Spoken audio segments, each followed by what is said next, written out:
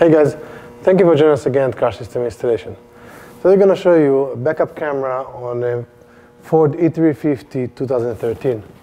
So first we're going to show you the camera. We've used our flash mount camera drilled in this corner here, very close to the handle, but you have more than enough room to put your hand. But this is as center as possible that we have in this vehicle.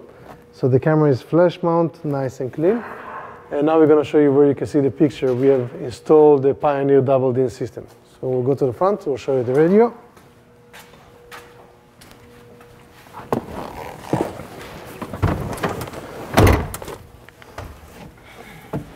So we have a Pioneer AVH 501EX double-DIN system, 6.1-inch screen.